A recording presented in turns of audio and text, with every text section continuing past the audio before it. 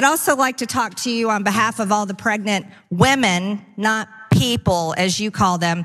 To quote you on August 11th, 2021, CDC encourages all pregnant people, it's women, by the way, who are thinking about becoming pregnant and those breastfeeding to get vaccinated to protect themselves from COVID-19. This has also been ignored. The amount of miscarriages and stillbirths that increased drastically due to your advice to get vaccinated. Pregnant women again, not people. Yeah, so we're gonna brush right past the ridiculous obsession she has with caring out on people versus women. I will remind her, women notably are also people. She seems to have a problem with that idea. But anyway, this is what ignorant people who have no interest in education, don't want other people to be educated, will do with the product of people with education. She has a chart and it shows an increase in stillbirths and miscarriages. And she uses it like an idiot. She holds it up and says, look at this increase in stillbirths and miscarriages due to your advice to get the vaccine. That's not what that chart shows. That's not what that chart shows at all. All it shows is that there was an increase in miscarriages and stillbirths. And as many of you have probably already guessed, you know what does increase those things? The pandemic that was ravaging our country.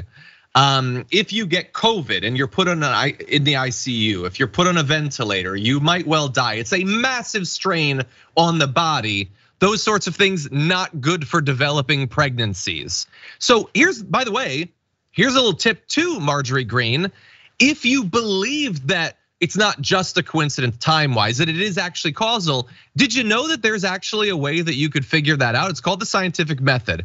And what you would do is you would look into all of those stillbirths and miscarriages, and you would find out what percentage of them were vaccinated, what percentage weren't. You could run an actual study to find out if your point has any validity, but you would have to do some science to get there. So I have a feeling you're probably not interested enough to actually do that.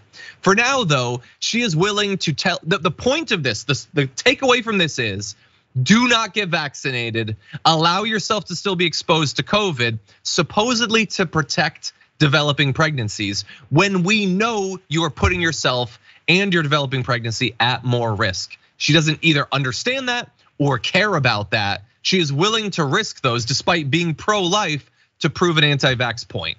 What do you think?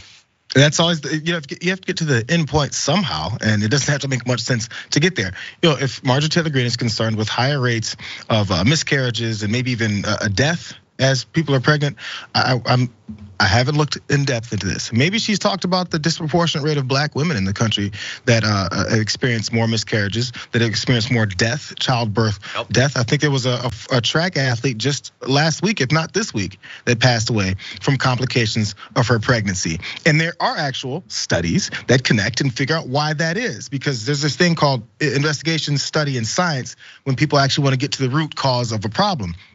Now, what they've discovered is that many times it's healthcare factors, doctors, access to certain things, and the way that they're treated. Because again, in society, we like to treat certain folks worse than others. It's that whole woke thing that they're fighting against.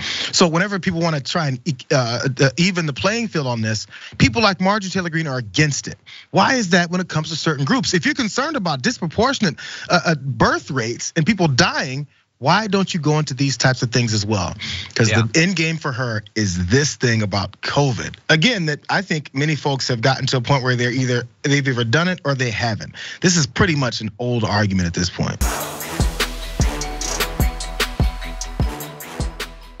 For more political news breakdowns, interviews, stories of activism, and me trying my hardest to care about the occasional big celebrity news story, subscribe to our YouTube channel at youtube.com/thedamagereport. And you can ring the bell wherever it is so you don't miss anything.